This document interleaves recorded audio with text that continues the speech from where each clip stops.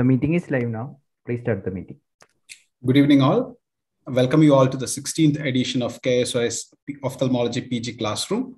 We are privileged to have with us today Dr. Vanati Murugeshan, who is Professor of Cornea at RP Center.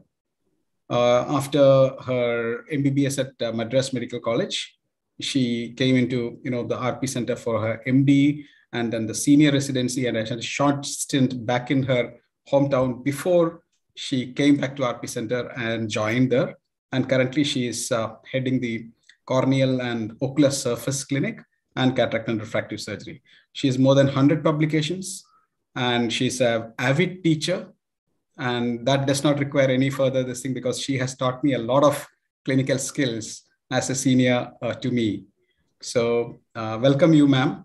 Yeah. And today what we will do is we'll go through some corneal spotters. And we will also be joined by Dr. Anil Radhakrishnan, our corneal colleague from Amrita Institute of Medical Sciences. So both of them will take you through this corneal cases. We have about 10 cases today. We will initially put the case up and have a description of that case by one of the postgraduates, followed by getting into a differential diagnosis mode, and then pointing towards a diagnosis, and then move into discussing the case. Probably 7 minutes per case can give us somewhere around 75 minutes for 10 cases. Now, without wasting any further time, let us start the case. Meera, can you start presenting? And also, can you start, describing the first case? Okay, sir.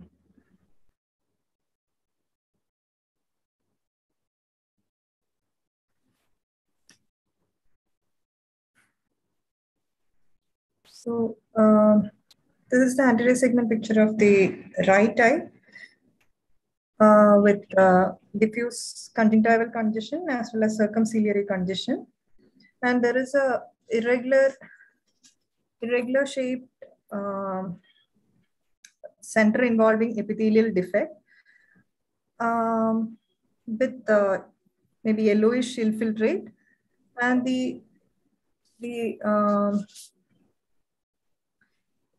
can you see my cursor? Yes, we can see it, Meera.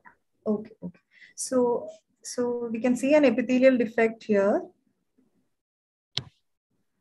of size about 5 into 4 mm, and there is scarring in the temporal region of the ulcer, and also a dirty black to greenish pigmentation in the center, and also there are multiple yellowish infiltrations or branching pattern like lesions in the nasal part. Also, there is a convex shaped hypopyon in the anterior chamber. So it is it's suggestive of a fungal corneal ulcer, mostly dermatitis fungus.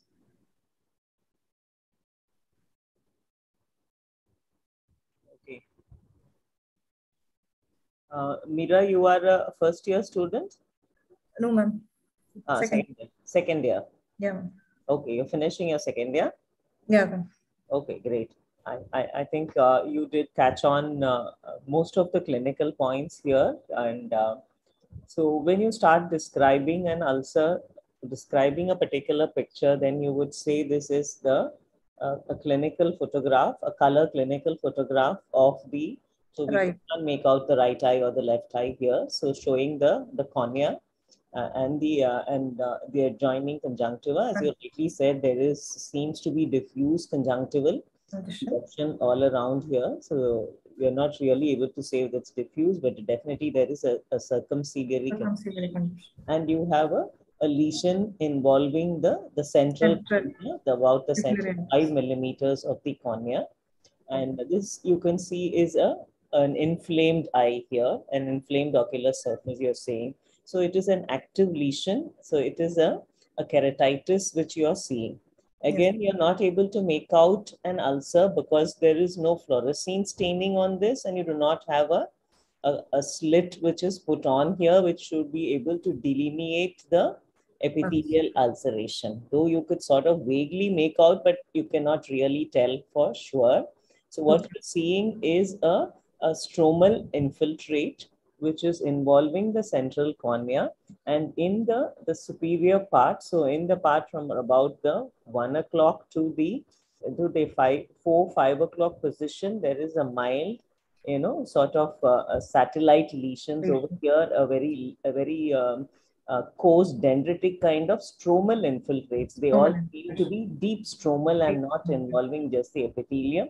In this region, it is definitely stromal here, and probably there's an epithelial ulceration in this region, but we cannot really comment unless we've done a fluorescein staining or we have a slit to delineate. This seems to be a fixed hypopyon here. So it's a hypopyon corneal ulcer which you're seeing, and this central region which you're seeing over here, which you probably thought was a epithelial defect here or the ulcer, this is a pigmented fungus which is growing on the superficial cornea. Okay. So this is why you rightly did say it's a dermatitis fungi, but when you describe, it's all there in the description for you here. So when you find this faint grayish brownish growth on the superficial surface of the cornea, that is a definite clinching point to show that this is a mycotic ulcer. So let me just ask you, when you examine this patient, what features other than what you have described will be, really points to say that this is a fungal ulcer? When you're doing a slit lamp evaluation, what would be staring at you to say that this is a fungal ulcer? Anything? Anybody can join in. Anybody can answer this. I think some of my PGs are there. Is a very common question which I always ask them in the clinical rounds. There is a feathery margins we can be seen, and also elevated edges can be seen, and texture. Yes, a dry looking ulcer with the feathery margins, right? Then the dirty white or grayish appearance, and also sometimes there's colon button configuration, and also a fixed hypopyon. Okay, so you have a fixed hypopyon. Something which will be staring at you is you find a significantly large ulcer which is sitting there. But when you examine a mycotic ulcer, the patient would be largely comfortable. So that would be one of the very important clinical signs which tells you that this is a fungal ulcer which you're examining. So usually you would have the signs more than the symptoms, which would be really, you'll really be able to pick this up here. Of course, here you have a fungal ulcer staring at you. You have dematicious fungi which is growing on the surface of the cornea. So that's telling you that this is a fungal corneal ulcer which you're seeing. But your signs will overdo your symptoms. You will find a large ulcer and you put the patient on the slit lamp, he would be comfortable and would be looking at you without, without much photophobia, without much discomfort. Vis-a-vis, if this was a bacterial ulcer, you would find a significant amount of lid edema, a significant amount of blepharospasm. The patient will have a lot of watering, lot of symptoms, even for a smaller ulcer. So that would be a differentiation in an active ulceration caused by a bacteria and caused by a fungus here. So I think the rest of the clinical features we have largely described. So for you as postgraduates, you would probably want to look at, just because we just have about 7 minutes for each, I think I'll just sort of trigger points which you have to go back and read is the various mycotic organisms which are cornea pathogenic. So it's all what you studied in your microbiology. So look at the classification of the fungi which can affect the cornea. So look at what are the common names here and what are the common ones which affect the cornea in terms of the geographical variation. So that's something which you will have to know. There is a definite geographical variation among mycotic keratitis in North India versus South India. I can see Dr. Anil here. Hi, Dr. Anil. Nice Hi, Anil. Yeah, sorry that I got a bit stuck up. I welcome you to cut in my monologue and do carry it on from here. Yeah. Yes. No, I just wanted to ask, Vanity, like when you said that there would be this fixed hypopyon seeing this, it's because it's a convex upwards? Was it because of that? Because how could you say it's fixed hypopyon? Yeah. Would anybody like to answer Dr. Gopal's question? Any of the PGs?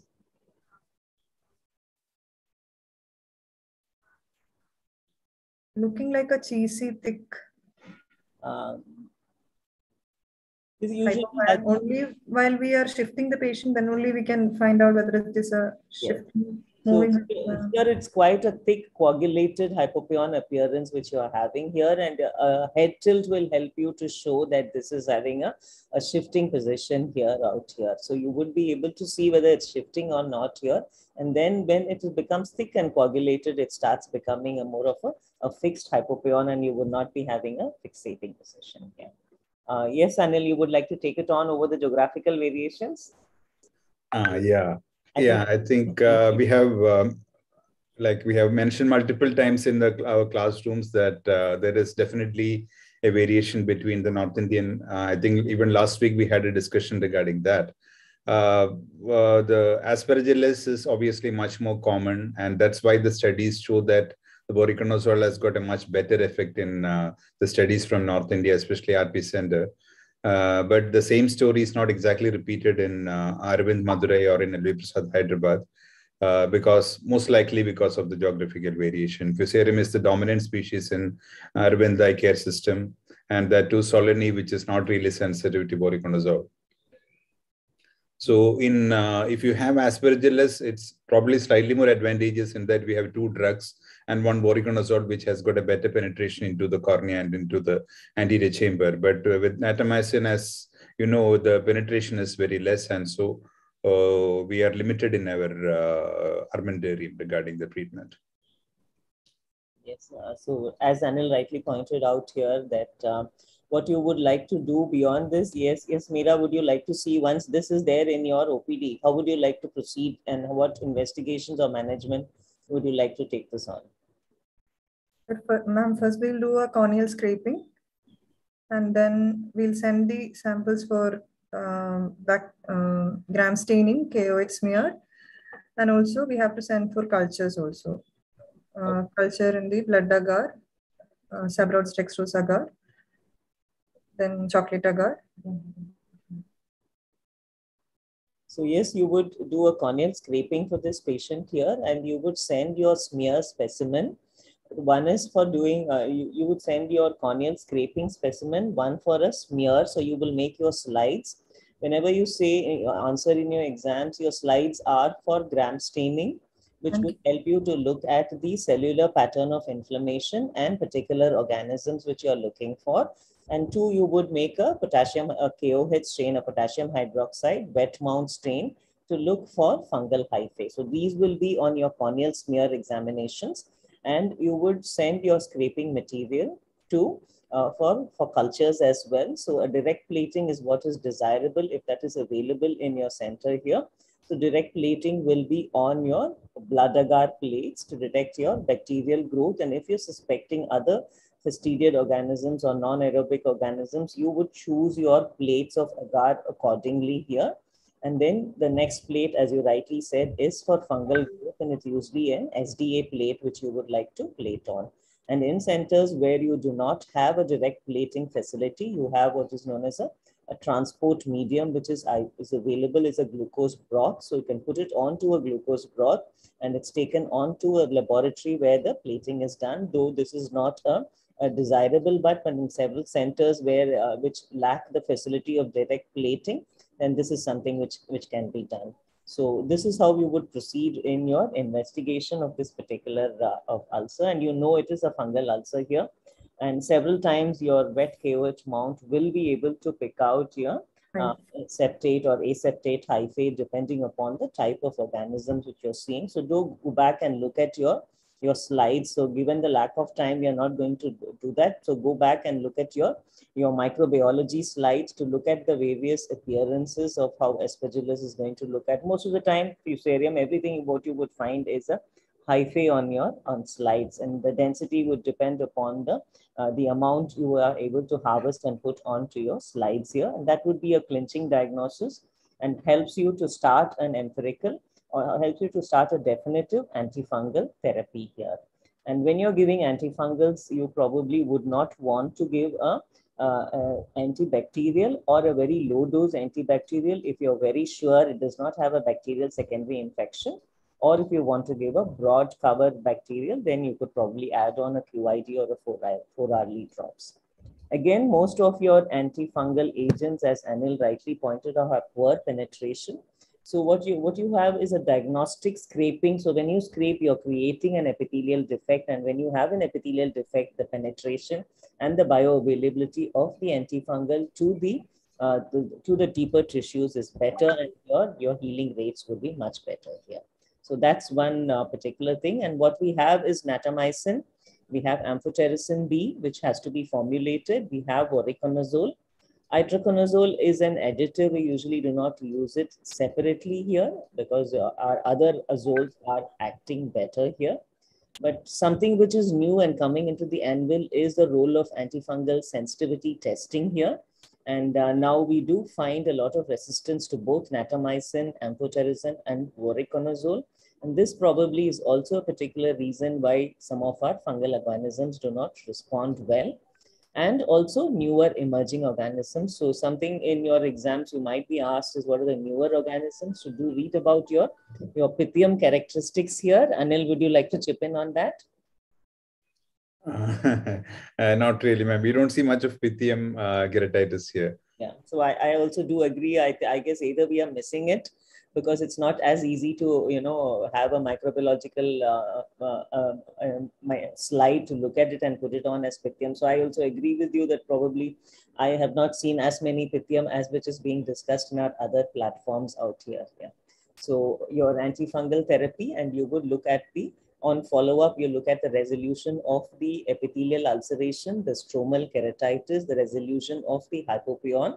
And if on medical management, your healing pattern is not satisfactory, and if you have a chronic ulcer, meaning an ulcer being present on the ocular surface for over 3 to 4 weeks, then you have with the associated corneal thinning, you would consider a surgical intervention of a therapeutic keratoplasty. Anterior segment OCT imaging is another newer modality which now has a role to play in the management of fungal corneal ulcers here, that helps you to monitor the corneal thinning. And when your thinning goes beyond 50% of the stromal thickness is when it's going to alert your treating physician for being ready for a therapeutic keratoplasty. I think anything, Anil, you would like to add on before we wind up?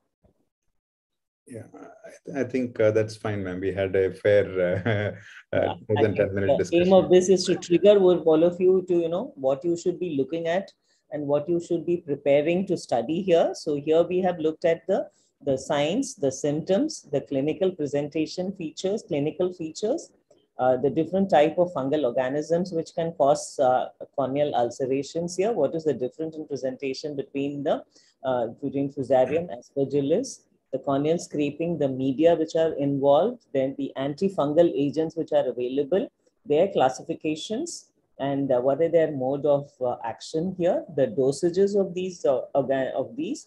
Newer antifungals is something where some of your examiners might ask you about, and newer emerging fungal which mimic, which are into the pain, is Pythium infections. So I think this much would broadly cover.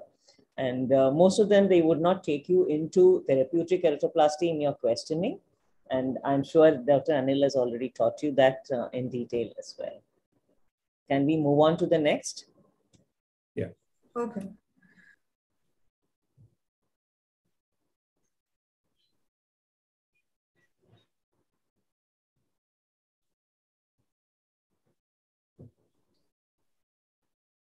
Yes, who's taking it on? A clinical description of this? Maybe one of your PGs can take it, ma'am. Any of our PGs? Can I see Rahul is there? Vaibhav? Anyone? Yes. Yeah, can you please on your video, because otherwise it will be a ghost speaking on the YouTube. Yes.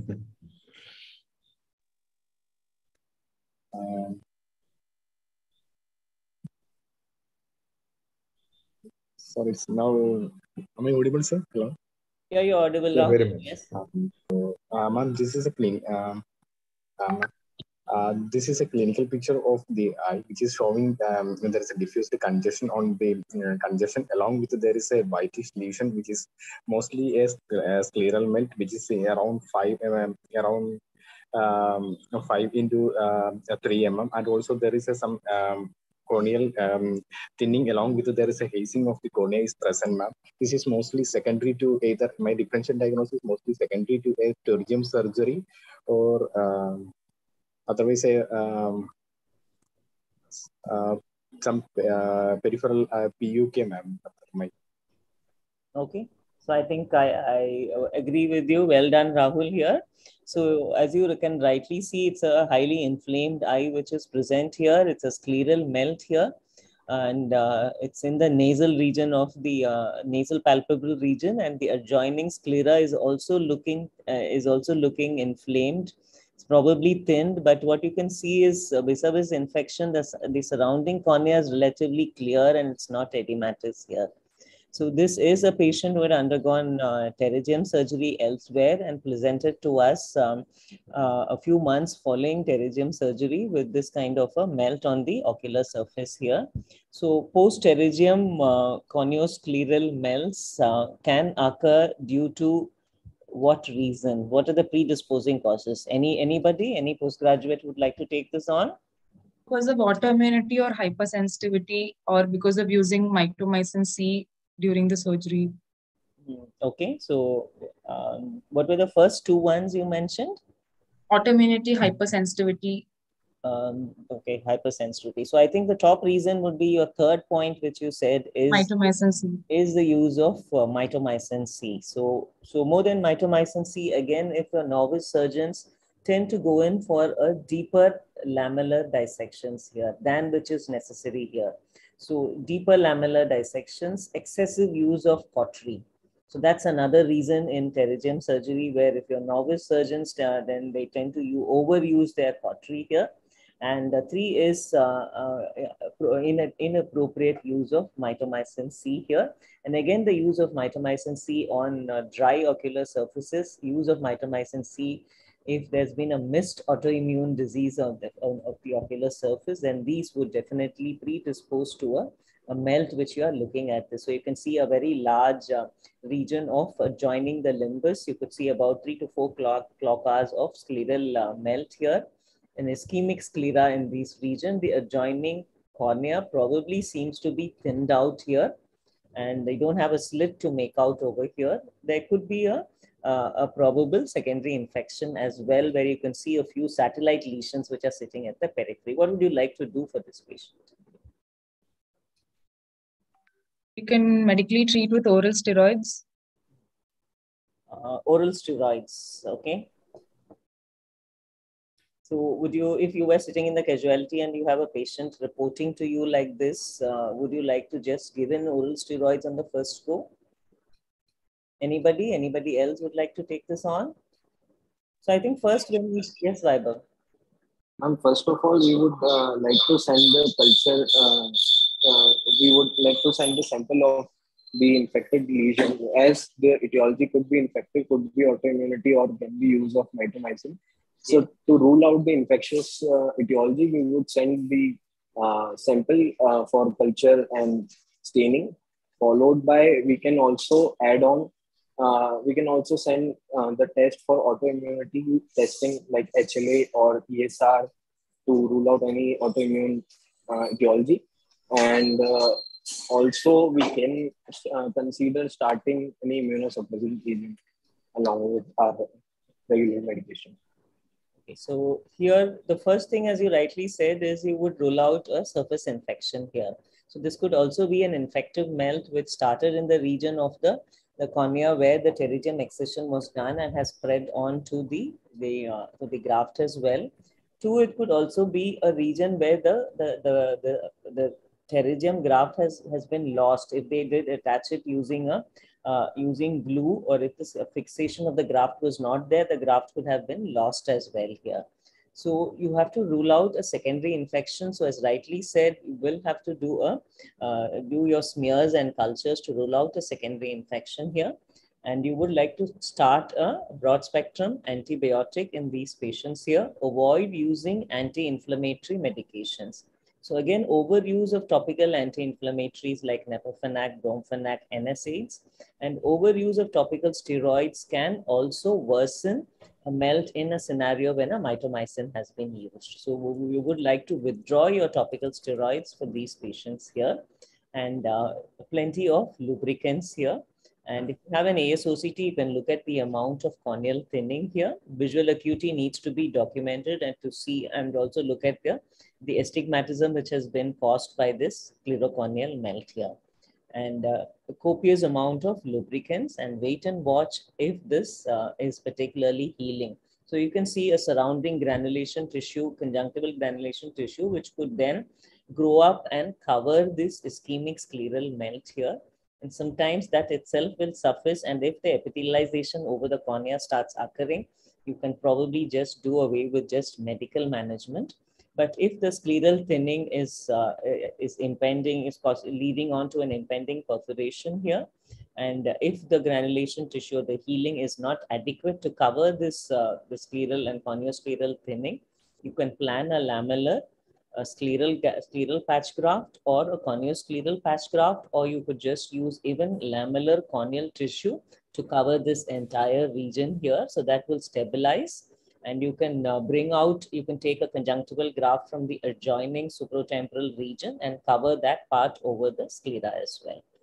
And just topical, once you've done a surgery, then you could use topical steroids to control the inflammation along with broad spectrum antibiotic cover. So this is how you would like to proceed for your on management of this case. The take-home message in this particular point is, because most of you residents will be handling pterygium surgery, the correct technique of doing a superficial keratectomy, you just need to avulse the head of the pterygium from the underlying cornea. You do not need to do a deeper superficial keratectomy, which I do see a lot of some of the beginning or the learning surgeons trying to cut out a lot of corneal tissue. So when you do cut out a lot of corneal tissue, that will lead to a lot of thinning, especially in a scenario of using very frequent topical, potent topical steroids here. So that's something you will have to be cautious when you're using this, when you're doing pterygium surgeries here.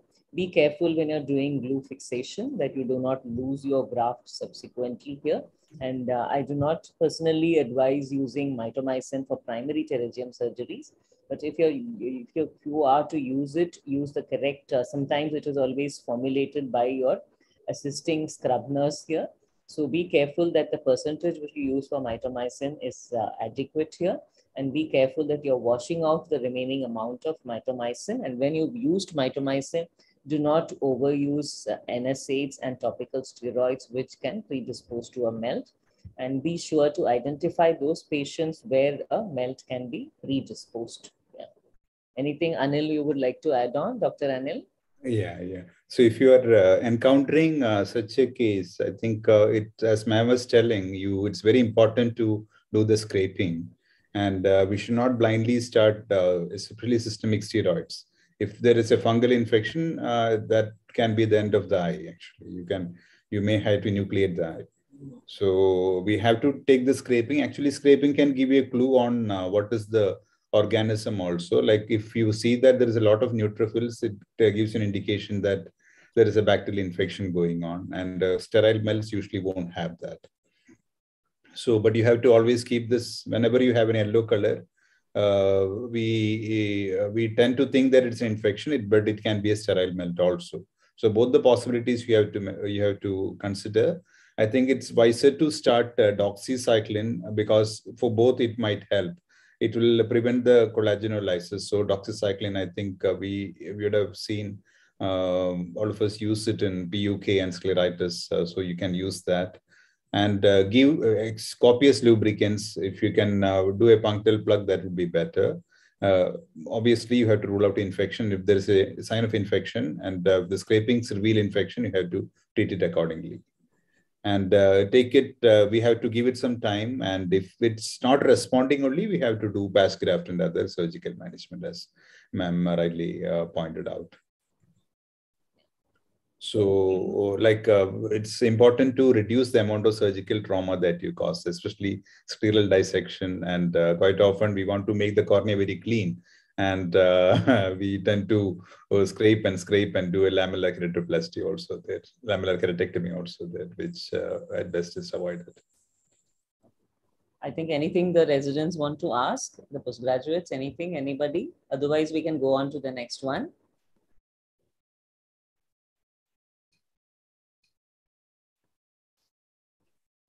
Case 3, who's presenting? I would like to ask, ma'am. Yes, yes. Yeah. So if it is infective, like tuberculosis, which are the infections which can actually come into the sclera? Like in a tertium surgery, yes, there could be a lot of infections. Otherwise, de novo, what are the infections which can occur in the sclera, which is actually resistant to infection significantly?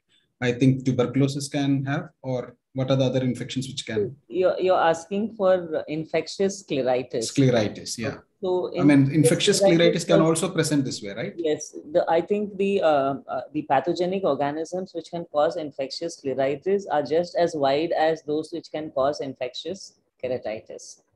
And commonly in infectious scleritis, they do have a preceding history of injury here.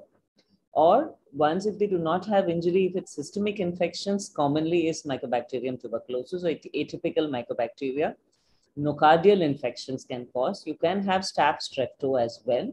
And all these can cause, scleral tubercles within here, or usually it's the overlying conjunctiva and the sclera, which is quite inflamed, and they could be either a diffuse inflammation or a nodular scleritis here.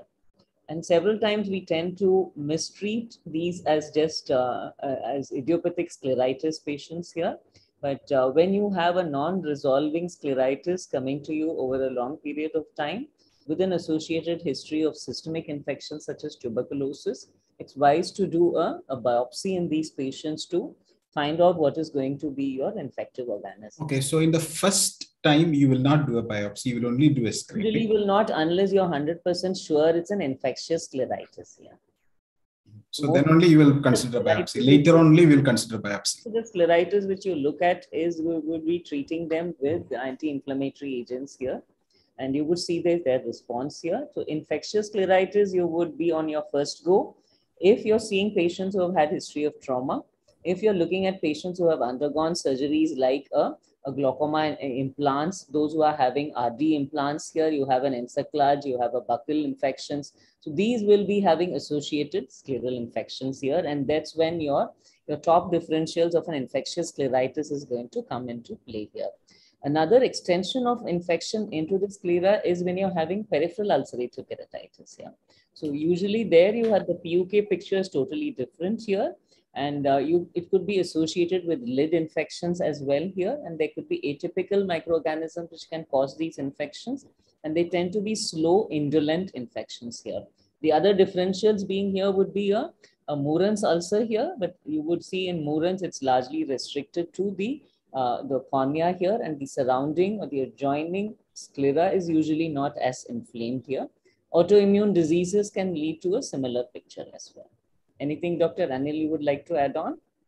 Yeah. Among the bacteria, I think Pseudomonas is notoriously common, and it is quite often devastating to the eye. So you have to treat it very aggressively with necrotic debridement and intense topical therapy along with systemic therapy. And a lot of these patients are having systemic issues like especially diabetes, and you have to control it adequately and treat it. And sclera being in a vascular tissue, the organism tends to reside in it for a long period of time. And just like osteomyelitis, you have to give for long periods. You have to give systemic antibiotics or antifungals for long periods. So I think it's slightly difficult for a patient to take, but you have to, quite often we have to admit and keep any of this antifungal or antibiotic medications for a long period of time. Can we go to the next case? We are running a little short of time, right?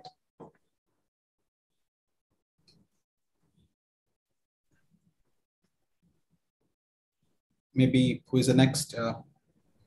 Gargi, can you take this on?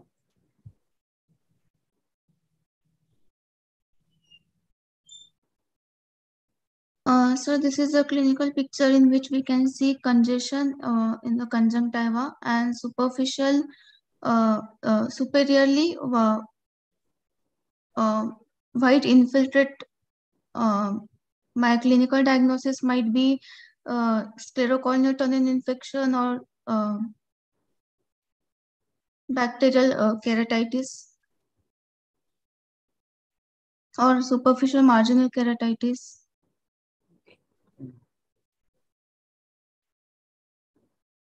Yes, I think you rightly pointed out here that you're finding it's a pseudophakic eye possibly here. So when you describe it, it's a pseudophakic eye. It's a clinical photograph showing a pseudophakia with superior infection. It looks like infiltrate. It's I think more of a fundus photograph machine which has been used to do a clinical picture or one of your phone cameras which has taken the picture. So it looks like there's a superficial infiltrate in the superior cornea. You can find superficial vascularization which is going in as well. And if you do have a history of a recent cataract surgery in such patients, and since it looks like a large region of superior infiltration, you would put your differentials as a scleral tunnel. So this picture was shared to me by Dr. Anita, who does cornea at Aravind Tirunelveli here. And this was a nocardia tunnel infection which you're having. So this patient had a history of cataract surgery. A small incision cataract surgery had been done, and about 6 to 8 weeks following the cataract surgery, the patient came back with an indolent infection involving the scleral tunnel, the corneoscleral tunnel region here. Since the rest of the cornea is fine, it's a slow indolent infection. Most of the times it tends to get missed unless the infection has spread into the adjoining sclera as well, or unless the treating surgeon has lifted and looked at the wound region. So one of the important take-home messages is when you're seeing your cataract patients, don't just be happy when seeing the central and the paracentral cornea. Always take a minute to lift up the lids and examine the wound region, especially if you've done superior incisions here. Most of us have moved on to do temporal clear corneal incisions when we are doing phacos. But several surgeons doing SICS still prefer to do a superior sclerocorneal tunnel, so as it's covered by the lid. So do remember to lift up and look at your sclerocorneal tunnel region here. And nocardial infections, atypical mycobacteria. You could have simple staphylococcal, streptococcal infections as well. And you could have Pseudomonas. Pseudomonas is more of very fulminating, rapidly progressing. It won't look as indolent as you're seeing in this. Looking at the indolent picture, you can think it's probably a nocardia. You could give a differentials of a fungal keratitis, of a fungal tunnel infection here. So the take-home message is to go back and look up your literature on tunnel infections following cataract surgery. What are the percentage of tunnel infections? What are the other infective modalities which can occur following infections like endophthalmitis, then management modalities for endophthalmitis. Another common differentials here is a peripheral blepharokeratoconjunctivitis. So if you do see an inflamed lid margin, a lot of mebomitis, a lot of secretions on the surface here, then you could also give in a differentials of meibomian gland dysfunction with a blepharokeratoconjunctivitis. These would broadly cover the clinical conditions which you would like to think of when you're managing or when you're looking at such a spotter. Dr. Anil? Yeah. Yes, ma'am. Wound infection is a very, it's a disastrous condition as far as a cataract surgery patient is concerned. Even if it's a bacterial infection, the response to antibiotics is not very good quite often. So we may have to resort to patch graft, and patch graft means you remove only that part of the wound, that part of the cornea, and put a new cornea there. So that's actually fungal. This corneal infections, wound infections are pretty common. And as ma'am was mentioning, mycobacterial and nocardia infections are also common. I think it was common some time ago when people used to reuse the blades, and used to clean it with this glutaraldehyde, this other glutaraldehyde and other stuff like that. So these mycobacteria being resistant organisms, they used to stick onto this and cause infection. But nowadays people have moved away from it, and so such infections are rare. But nocardia infections and fungal wound infections we do see, and it's very difficult to manage. Quite often, this topical agents do not work, and we may have to resort to this patch grafts very commonly. Yes, as Dr. Anil rightly pointed out, medical management is usually difficult. So how we would proceed is you would want to do a scraping to detect the organism which is causing. And once you have an organism which is getting, and some of them do resort to early intrastromal injections around the region of the tunnel, because usually you might not have an overlying epithelial defect and it is a stromal infiltrate sitting here. So your topical agents do not penetrate, as Dr. Anil rightly pointed out. And some do resort to intrastromal injections here if they are fungal infections or if they are early bacterial infections.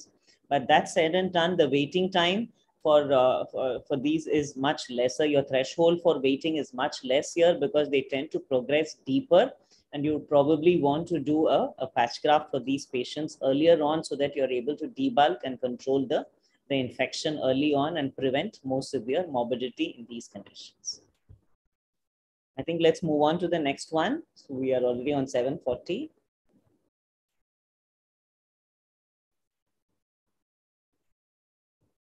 Mira?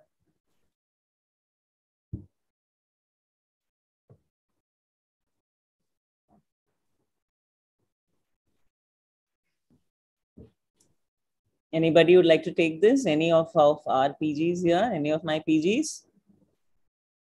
I think we did have it in one of the quiz programs which we had conducted a while ago. I think this is a difficult question, so I think I'll take it on and explain it to you.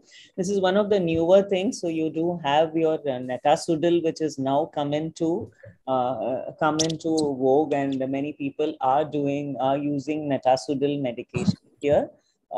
Yes, Tapashri? Ma'am, Netasudil associated epitheliopathy. Yeah, so this is honeycombing pattern. Yes, this is called a reticular epithelial edema here. So normally your epithelial edema is microcystic. So this is a macrocystic epithelial edema which you're seeing here. So the slit is slightly showing you this is a epithelial in nature, and you have a sort of a reticular pattern. And sometimes you might put in a differentials of this of an anterior corneal dystrophy here. But if you have a history of a patient using some medications, and you can go back and ask what these patients have been using. This picture is very pathognomic and characteristic when patients are using Netasudil eye drops, especially in a scenario of raised pressures and when there is stromal corneal edema here. So when you use Netasudil, the exact mechanism of action which causes this kind of macrocystic edema is not yet clear here. And the treatment for this scenario is withdraw or stopping Netasudil. The macrocystic edema resolves, and you will have to look at other modalities of controlling the intraocular pressure here. So this is a very pathognomic picture, and this is one of the side effects which has come with the newer medications which we are now using for anti-glaucoma control here. So this, I think, was usually one of the questions in any of your MCQs, or if you're looking at newer advancements. And I think we won't spend much time on this, and we'll move on to the next one.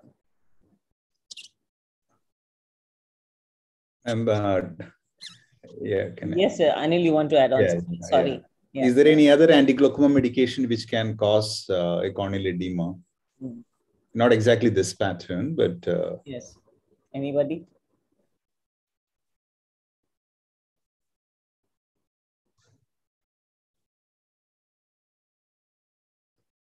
I think in the interest of time, I'll only answer. Yes. It's dorzolamide can cause actually something which looks like Fuchs endothelial dystrophy. It will cause endothelial dysfunction, which is transient. But the important thing is that it's an idiosyncratic reaction. It's not dose dependent. So only it happens in some people. So this corneal edema, especially microcystic edema and some stromal edema can occur. So the thing is, again, you stop dorzolamide and see whether it improves or not. I've seen a few patients like that. Yes, I agree, Dr. Anil, and that's one reason why I think as corneal surgeons, we usually do not like to give AC inhibitors for our management of glaucoma in the immediate postoperative phase till our grafts become viable, the endothelium takes on and goes on into the near normal physiological mode of action. Can we move on to the next one? Yeah, sure.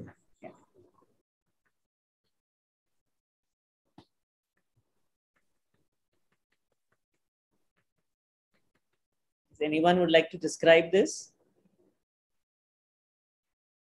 This can be a very common long case which can be put up for you in your exams. Mira, can you yourself look at it? This is a clinical photograph. Cornea showing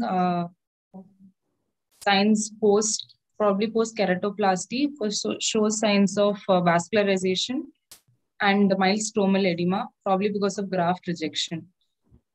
Okay. Yes, this is a clinical photograph of, I think it's probably the right eye of the patient here. And what you can see is a vascularized graft, which is there. It's looking like a failing graft here.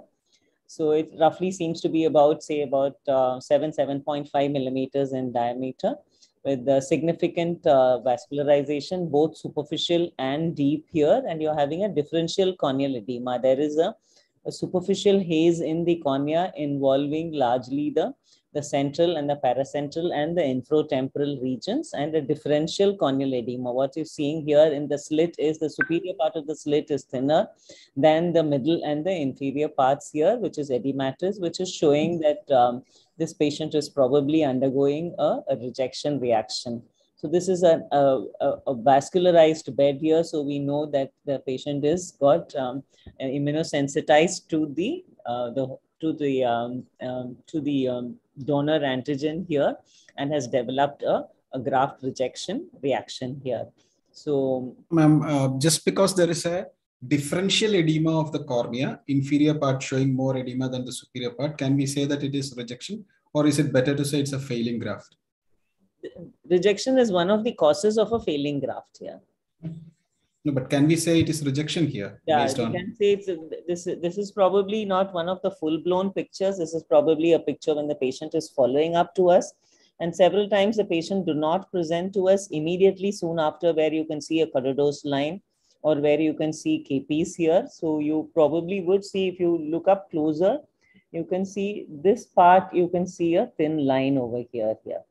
And so this is more visible when you do a good slit lamp examination. So this is probably the line which is differentiating the region of the graft. So here you're having a deep vessel over here. Here you're having vessels here. Here you're having deep vessels here. So the immune attack is now there mounted on this part of the graft here. So this is largely clear still here. So it's a very pathognomic picture of a high-risk recipient bed, a vascularized graft here, and a rejection reaction has been mounted on. And you can see that the eye is not looking as inflamed. So probably this patient is already on topical immunosuppressant therapy with 1 hourly or 2 hourly steroids, and has also been given an IV pulse steroid picture. So this was one of the pictures of a patient who's already on treatment for a graft rejection here. So if this comes to you for a long case, then you would elicit the history of this patient here. You would elicit for how long the patient had useful vision here. And you would look at all the inciting factors which would have caused rejection and describe a high-risk recipient bed here. So those will be your questions on what are the predisposing factors for causing immune rejection in such a patient here. And if you have to do surgery for such patients, what would you like to do? Suppose this was your long case. So if you're having a failing graft here, probable due to an immune rejection, it would be my diagnosis here. So how would you proceed on this? So if your examiner asks you, what would you like to do for this patient? What would you say? Anybody?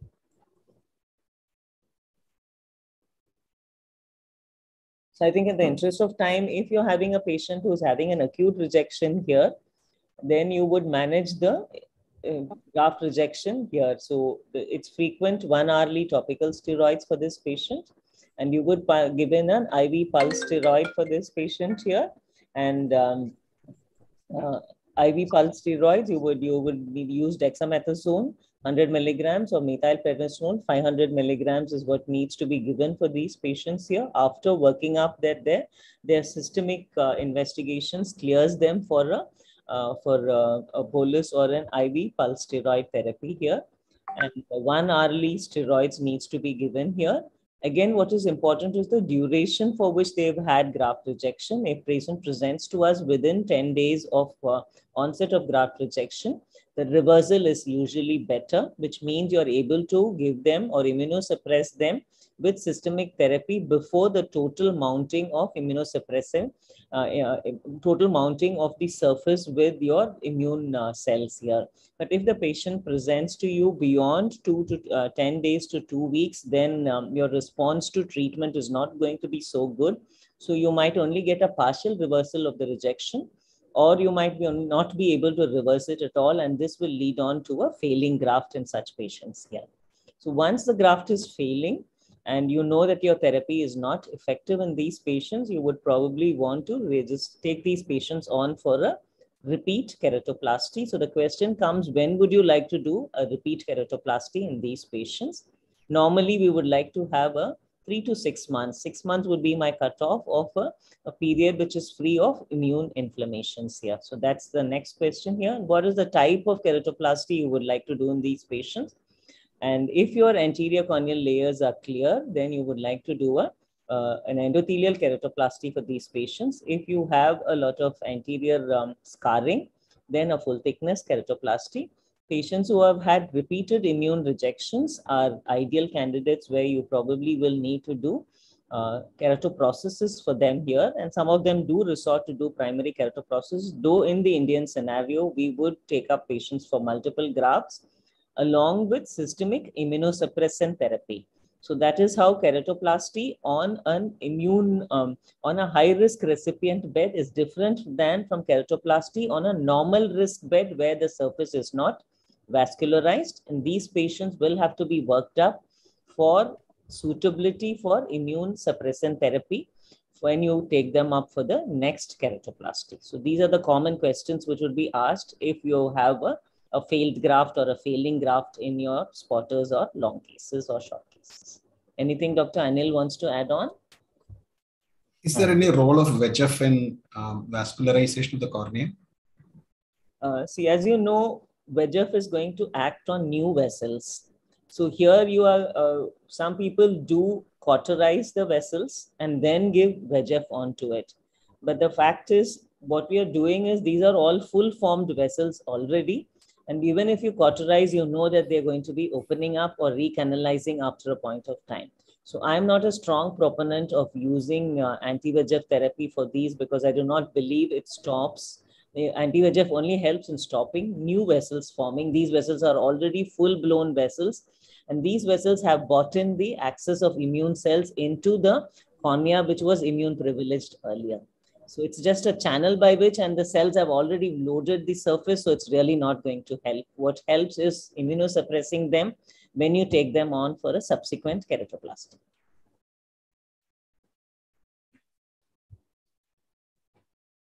Shall we move on to the next, or is Dr. Anil there to add on for something? Yeah. Hi, Dr. Anil, yes. Yeah. I think this VEGF expression is like HSV keratitis and all, no? That it gets too much altered, and then that's probably the genesis for the corneal neovascularization in especially HSV keratitis. We don't know exactly what are the exact mechanisms underlying that, but generally speaking, anti-VEGF does not work very well in corneal neovascularization. Okay. The next one, please. Then can we move on, Dr. Anil? Yeah, please. Yeah, sure.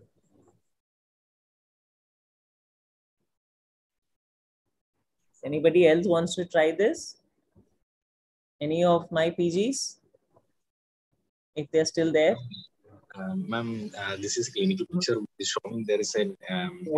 yes, Rahul. Yeah, ma'am. And this is a clinical picture which is showing that there is a inferiorly there is diffuse stromal edema is present, and also superiorly there is a thinning of the cornea is also present, mostly an acute hydrops secondary to an ectatic disease, ma'am. Okay, so that was an easy one. Yes, so you could see it's an acute corneal hydrops involving the inferior part of the cornea here. So since the slit shows, since you're having edema, the slit does show an edematous region in the cornea here. And if you closely look, and since I know about the patient, this patient is a case of corneal ectasia, but he's not a keratoconus, he's a pellucid marginal corneal degeneration here. So if you did get an opportunity to examine, you would know that the peripheral cornea here is particularly thin here. And you can have hydrops even in pellucid marginal corneal degenerations here. But commonly, yes, you would see hydrops in keratoconus patients. Why does hydrops occur, Mahul? Ma'am, secondly to the breach in the Descemet's membrane. Yes, so the cornea starts in progressive corneal ectasias as the cornea is bulging forward and there is thinning of the stroma. The descemet's get stretched and then it ruptures here, allowing aqueous fluid to seep into the stromal tissue and cause corneal edema. So what will be the clinical presentation for such patients? The patient can become with the decreasing of the vision, ma'am, along with the severe photophobia and gradually progressive decreasing of the vision, ma'am. Yes, so commonly they start becoming photophobic here, and sometimes if it's not involving the central cornea, they might not notice a diminution of vision. Most of them already have compromised vision, so they might not tell you that the vision has dropped here. So only when you examine them, you will find a region of haze here, and if it's been present for a longer period of time, the haze is significant, the photophobia is present, and it involves the central cornea, the amount of vision drop is quite significant here. So that leads you on to the next question. What is the medical management of corneal hydrops? Ma'am, we can be used for the hypertonic saline as for the use for decreasing the edema, ma'am. Okay, so one is whenever you're looking at a compromised cornea, when there is edema present, you would like to give a antibiotic for the corneal surface so that secondary corneal infection does not occur. Then you would use hypertonic saline here to cause detergescence or to decrease the corneal edema. You can add on anti-glaucoma agents, either topical or oral as well, for resolution. And some amount of inflammation which can occur because of this edema is controlled by low potent steroids, and watch these patients closely here.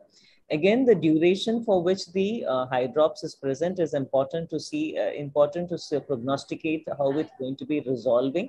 If patients present to us earlier on and before a full-blown edema is there, the resolution could be better. But if you find the medical management is not resolving, then you would want to take the patients on for a surgical or interventional modality. So what interventional modalities do you know of in such patients?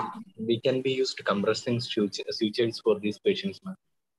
Okay, so what is conventionally described is the use of intrastromal, intracameral air or gas injections here. So gas, you have SF6 or C3F8 combinations here.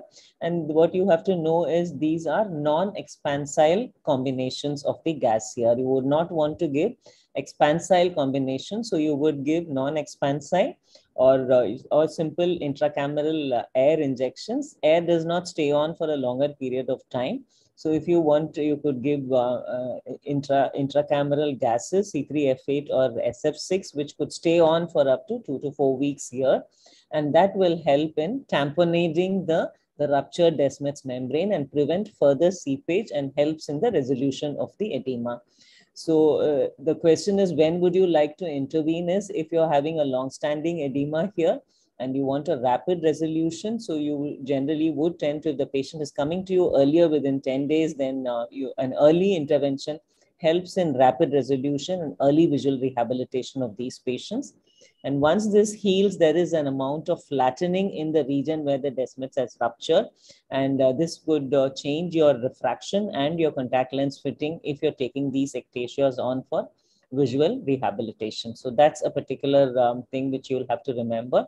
Now, of late, what has been described is a combination of various modalities where you would be giving medical management, you would give intracameral air, and use compression sutures where the ruptured descemex is opposed by intrastromal sutures and a bandage contact lens. So this modality of combination of several interventions is said to increase or cause rapid resolution of the corneal edema and favor early visual rehabilitation in these patients. So I think this has been described from India, from the LVP group here, where they have shown that a combination modality helps in rapid resolution and also does away with the need to use intracameral gas, which can have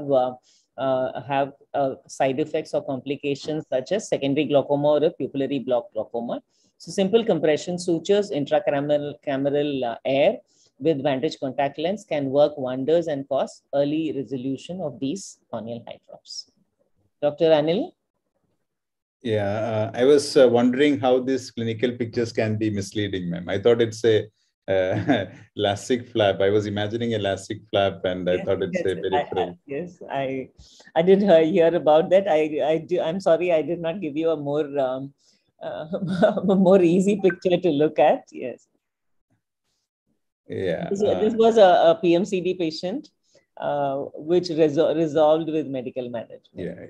Okay. So this as ma'am was telling that I have seen this some presentations of Dr. Sunita and all using a combination of intracameral air and compression switches. They seem to work well. But again, always there is, whenever something new comes, there is something we try to cling on to that.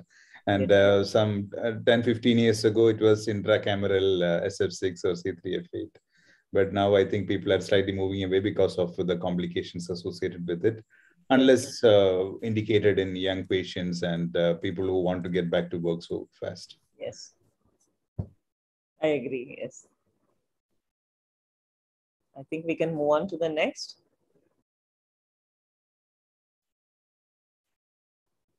Dr. Anil, I'll leave you to take the discussion for this.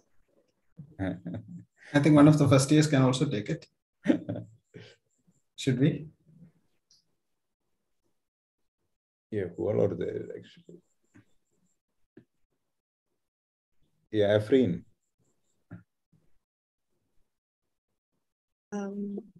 This picture shows a V-shaped protrusion of the lower eyelid, probably due to advanced keratoconus.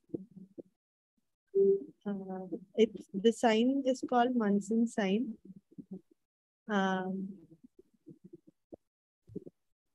Okay, fine. So do you see Munson sign in normal people? Is it possible?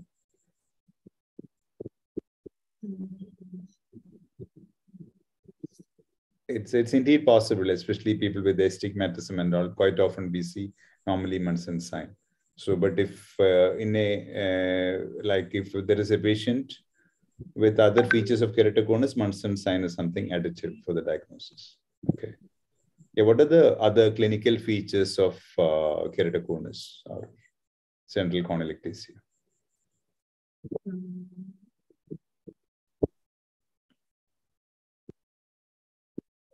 There will be swelling of the eyelid. Vision loss will be there. When you do a retinoscopy, what will you see? When you do a direct ophthalmoscopy, what will you see? Caesaring reflex, astigmatism, Fleischer's ring, Risuti sign. Okay. Inferior steepening. Sir, when we throw light from the temporal side nasally, there will be the reflexor. A conical reflection will see, sir. Okay. Okay. So first, you told that first there is in the retinoscopy, you'll see the splitting reflexes. Then astigmatism. Okay. So anything else which you will get from the refraction room? the endpoint is difficult to reach. The patient usually will not come to 6/6, and there is a variation in the refraction. One moment it will be one particular cylindrical power, other moment it will be slightly different. And if you see such a disparity, you have to think of keratoconus, definitely. Yeah. What else? In the slit lamp examination, one Munson sign, Rasuti sign, then? Fleischer's ring. Fleischer's ring. What is Fleischer's ring? It's iron deposits on the epithelium. Okay. Where does it happen? What does it indicate? Epithelium usually inferiorly it will be seen, sir. No, it usually it's because of the tear film accumulation, the change in the iron content in the tear film. It happens at the base of the cone. Okay. Yes, sir. Any other slit lamp findings that you know? I mean, this. Vox stria. Vox stria. Okay. Vox stria. What are Vox stria? Vertical striations seen in the stroma. Those are posterior stromal folds seen. And how do you know it's Vox stria? When we apply the pressure, it will disappear. Okay, when you apply pressure, it will disappear. So that is because of the pressure on the cornea, and the cornea is ectatic. So there is some pressure, there is some posterior stromal fold happening. So if you apply a central pressure, it will disappear. If you rub your eyes like that, keratoconus will come also.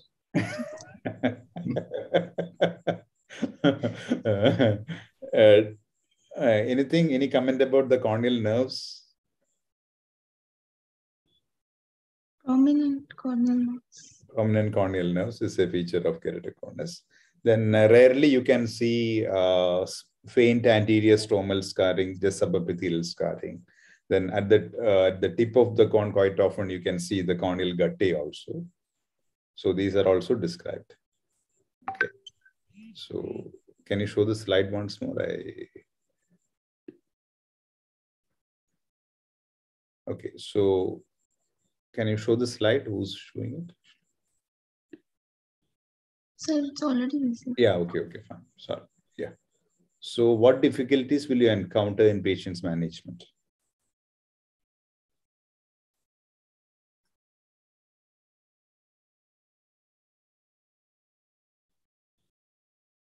Dr. Gopal already asked you this question.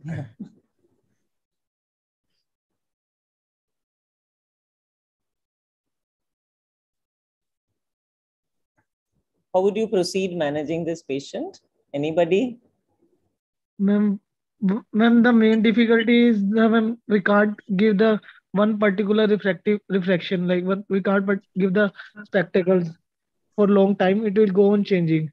Okay, so you have frequent change in glasses. So that's one of the earliest presenting symptoms for this patient here. Then, so it usually be a myopic patient with frequent change in glasses. Okay? You usually have a young adolescent or a young myope who is progressing myopia with frequent change. Next. Then we can go next modalities. We can go with the contact lens. Okay. Other than that, when you're doing refraction, you will be able to pick up scissoring of the reflex here. Yes, okay, scissoring of the reflex, meaning that the retinoscopy reflex, which you normally see, it gets split into two halves, with each half moving in different directions here. So it will not follow the routine pattern of a with or an against movement, which you would be able to see when you're doing refraction for either a myopic or a hyperopic patient here. So that since the reflex splits into two and moving into two separate regions, you opposing halves, it's called scissoring of the reflex. So you would find a patient who's probably a myope earlier, and when you refract these patients, you will find a scissoring of the reflex, and you will not be able to refract these patients who were earlier refractable to 6/6. They will now subsequently, you will not be able to give them a 6/6 refraction, and you'll probably only be able to do a 6/12 or 6/9. So this is one of the earliest difficulties you will encounter, and this is one of the earliest signs which will help you to pick up that this is a patient who's a cornea which is becoming keratoconic in these. And the amount of astigmatism will also be higher, and slowly the irregular astigmatism starts taking over, and the irregular astigmatism the component starts becoming higher. These will be the earlier difficulties you will encounter when you are managing such patients here. Okay, so will you see Munson sign in which type of keratoconus? Mild, moderate, severe? It will be in the severe category only. Most of advanced keratectasias is when you will find your thing. So why doesn't glasses help these patients? Because of the high component of irregular astigmatism here. So irregular astigmatism is not amenable to spectacle corrections here.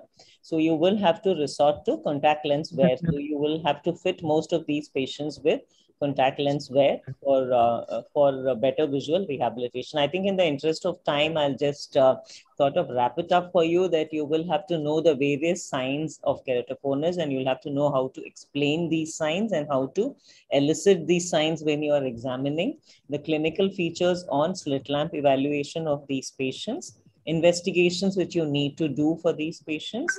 Before that, in clinical examination, you'll also have to know about the type of cones which are all present here, the classification of keratoconus, the earlier classifications of Amsler's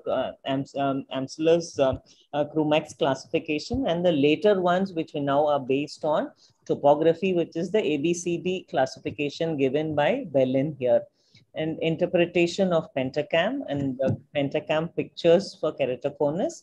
Then a little about the refraction paths, which I already told you, contact lens fitting in keratoconus, the special lenticular systems in keratoconus.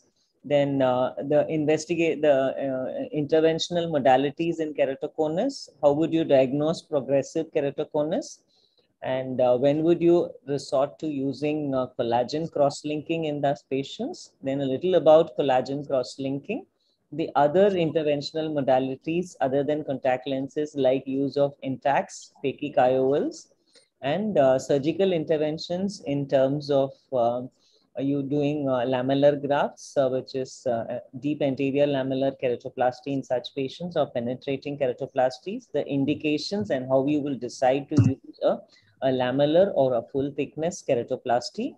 Newer interventional modalities include intrastromal keratoplasties and using CARES or corneal allogenic intrastromal ring segments. Those are the newer ones which you have in keratoconus. So this sort of completes your questioning or what you need to know on keratoconus, because this is one of the important long cases which you will definitely be seeing during your exams here. Dr. Anil, you would like to add on anything more if I've left out something? Yeah, nothing. I think we can move to the next case. Yeah. Case 8. Meera? Yeah.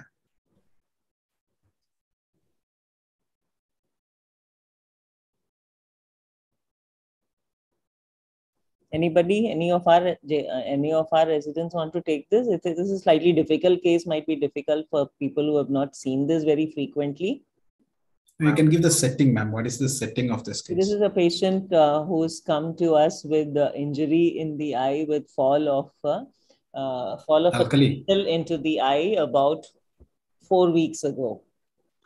Ma'am, this is a clinical picture which is showing that diffuse congestion along with fluoride neovascularization, and the 360-degree there is limbal stems deficiency is also there, and also there is a central thinning of the cornea is also present, mostly like really an epithelial defect is also there, ma'am, and also diffuse haze of the cornea is present. So this is a chronic chemical injury. So as I said, it's about 4 to 6 weeks. And as Rahul rightly pointed here, you can see slightly inflamed lid margins here. And the ocular surface is also inflamed. The conjunctiva is hyperemic here. And this region looks thin over here. And only if you stain, we will know if it is epithelialized or if there is still an ulcer. There's probably a there's an epithelial ulcer which is sitting here. Yep. This region is already thin. Epithelium has grown over here. And here you can see a lot of conjunctivalization. So this is what we call, there is neovascularization. And there is also conjunctivalization, which means the conjunctiva is now crossing the limbus and has started to grow over the cornea. So all these are signs of partial limbal stem cell deficiency here. So this is a patient who has a chronic chemical injury sequelae And patient is being treated with antibiotics, anti-inflammatory agents, oral doxycycline here, vitamin C, sodium citrate, sodium ascorbate drops here. And we are waiting for the surface epithelialization to occur. So this is a very classical picture of a chronic chemical injury with surface conjunctivalization, neovascularization, and partial limbal stem cell deficiency, corneal haze, corneal thinning, and a probable neurotrophic ulceration as well. And I mean, the presence of this much neovascularization all across in the periphery. See, for diagnosing limbal stem cell deficiency and ischemia, generally there should be that white background around the limbus. We are not seeing it because of the that neovascularization. You see it in an acute chemical injury. So when the patient is presenting to you, soon after the chemical injury is when you will be able to look at the limbal ischemia here. So this is already 4 to 6 weeks beyond. So the healing pattern has started occurring in these patients here. So if you're still finding the surface being neurotrophic and the epithelialization is not occurring and there is thinning here, these are the patients along with medical management, we would resort to an amniotic membrane transplantation to help in the surface healing. And the stem cells definitely are damaged in these, and subsequent management with other modalities will depend upon how the surface is healing. I think in the lack of time, we won't take up in greater detail, but as a spotter, they will just have to know that in a case of chemical injury, what are the surface signs they will have to elicit? What is the management of an acute chemical injury? How would you differentiate between an acid and an alkali injury in these patients here? What are the topical medications which need to be given? What are the systemic medications to be need to be given? What is the emergency maneuver they will have to do when they see a case of acute chemical injury, when they are sitting in the casualty? So these are the important points which they will have to learn. And of course, a lot of theory on the alkali injuries, the acidic injuries here can be read from any of the books. And how to look at limbal. In fact, if you just move to the next picture in the interest of time, that is one of the acute chemical injuries here. So here you can see a limbal ischemia staring at you, and this is in the first 10 days of injury here. So this is one of our thesis patients for whom we were using platelet drops here, so which has Richmond growth factors here. So this is what the patient was, and as Gopal rightly asked, here you can see a large area of severe limbal ischemia which is present on.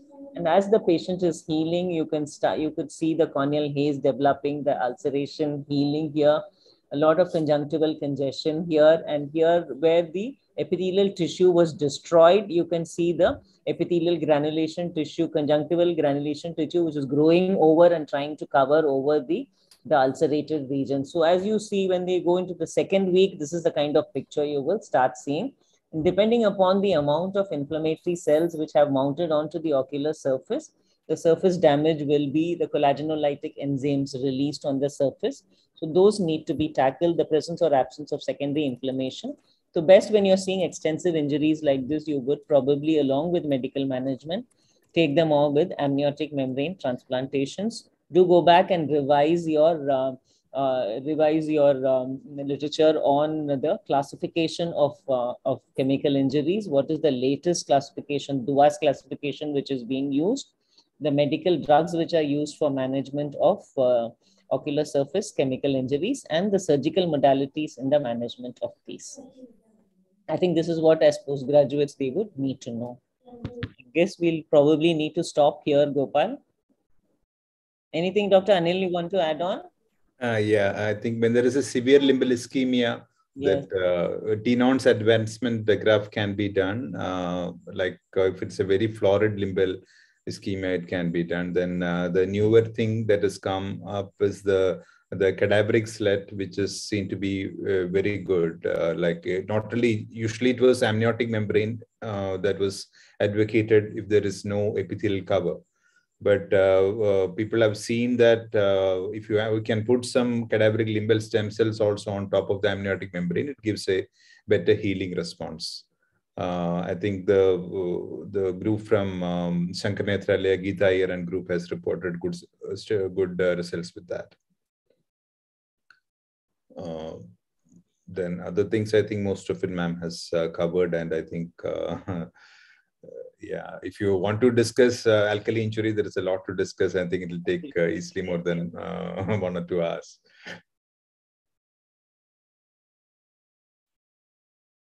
So do we close here, Gopal, or do we take one last question? Yeah, you can take one last question. We can go up to 8:30, 10 more minutes. So the last pentacam. Anybody, any resident would like to describe this pentacam?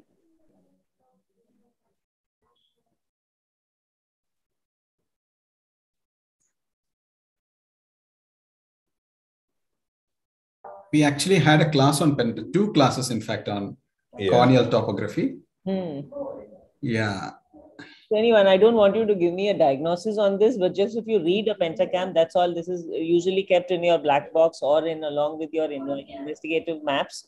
So you can just read the map. That's more than enough. Yeah. One of you ready? Meera or Netra?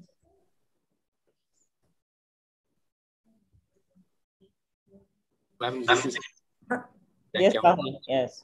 This is for my pentacam, which is showing. First, we have to look at the patient's details. After that, that's the quality scan, which is actually, it's not good. Like, we have to repeat in the data, and also K1 and K2. K2 is actually 51.4 diopter, ma'am, here, and the Kmax is 46.8, ma'am. Then comes into the thinnest pachymetry also, ma'am. We have to see the thinnest pachymetry around. We have to look at the thinnest pachymetry, ma'am, here. And then comes into the axial curvature map. First, we can be seeing that there is a bow type astigmatism, and like asymmetric astigmatism, we can be seen on the first map. Then also we can see in the front elevation maps, we can see there is a increase in the values around 19, 20, and also there's a KSOS is also present, map. And also the thinnest pachymetry, we can be seen around 483 and 478. Around the 3 mm scan here.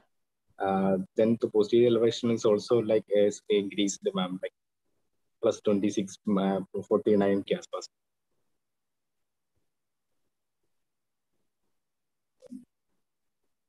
Okay. Anything else anybody wants to add on? Okay, I think Rahul has covered most of it. So first, I'm sorry I did not cover the name of the patient here. This is a random map which I pulled up. So what you have to read up is when you look at the age of the patient, you look at the eye which is being examined, and you could also have the coding of OD here, the oculus dextrus, which means it's the right eye. You have 4 maps depicted here. So this is a quad map of Schemflux imaging done by the pentacam. So that's also given out over here. And you can see K1 and K2.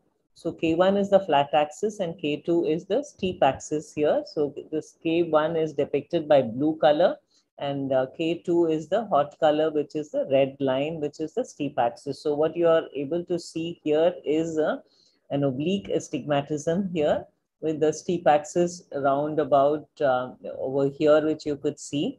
And this is a bow tie pattern, oblique astigmatism, probably early skewing here because the flat axis is not in a straight line and the steep axis is also starting to become a little more of irregular astigmatism. The elevation is giving a very irregular pattern, or this is the elevation of the anterior cornea, this is the elevation of the posterior cornea, and you're having a significant amount of raised elevations than you have over the normal ones. So the red colors are called the hot colors, and you have the blue colors are called the warmer colors. As you move on to the map, which is the corneal thickness map, you can find a region of the central cornea which is steep. All the yellow ones is steep ones. The green colors are which are comparable to your best fit sphere. And the blue colors or the warm colors or the blue colors, the blue is the cool colors here, which you are seeing out here. So this is a map of an astigmatic cornea, a steep cornea, as you can see, because your K2 has already gone over 47.2, it's 51.5. 4 diopters. There is central thinning, which you see. Your central thinnest pachymetry is about 473 in this cornea. So you're probably looking at an ectatic cornea in this particular patient here. Anything you want to add on, Dr. Rahul, for a postgraduate level of map reading? Ma'am, in this actually quality, we have to repeat the scan. Yes. So you can see a red, which is seeing in the QS. Yes, ma'am. Yeah. So the quality strength, which means the capture, the scan capture, or the patient cooperation for the scan, the signal strength was not optimal, and you would probably like to repeat the scan until. So that's one particular region where you also have to look at and see here that it's probably not a very reliable imaging on this particular patient here. Dr. Anil, you would like to add on anything? Yeah. Yeah, it looks like somewhat symmetric bow tie, but I didn't see much of his hewing, ma'am. And it's a decentered corneal apex. It is giving me an impression like that. Maybe we need to look at the rest of the map, bad and all that. Absolutely, yeah. So this, I just put in this map so that they get oriented to the particular aspects in reading. So what they have to look at and what they have to interpret, not particularly to look at a diagnosis, but I think by now they will all know how a keratoconus map really looks like when they look at it. So this is just for understanding what are the important aspects they need to look at. I think we should close here in the interest of time. Gopal?